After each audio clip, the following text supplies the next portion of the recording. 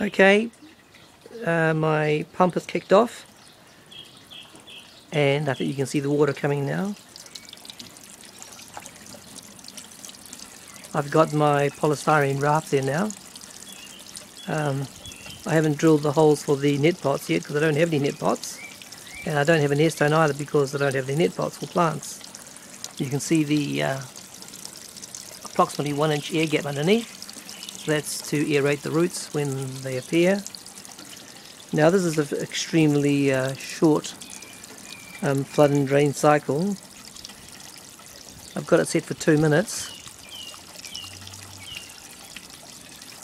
and because I put those feet at the ends, the water is mainly coming out in the middle now. It's not dropping onto the ground, thank goodness. I still might cover that area with a bit of polycarbonate or perhaps some polythene so that the wind doesn't blow it too much, and I can still get some algae growth there as a nitrate scrubber if I need it.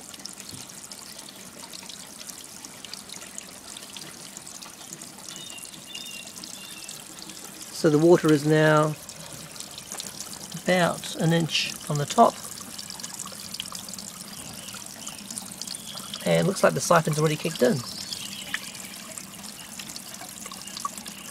Let's have a look at that.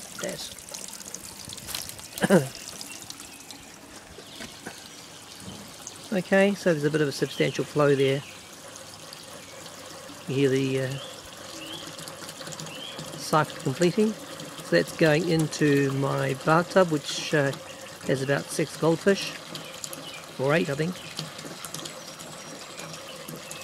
I've got an air bubbler there to push the duckweed away so that when the water is returned, it doesn't push the duckweed into the water and then back up and into the pump.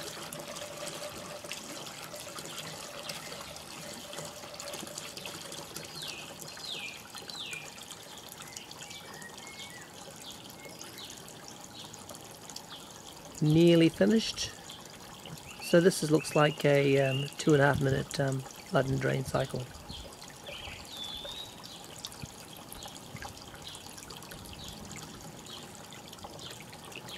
Okay, thanks for watching.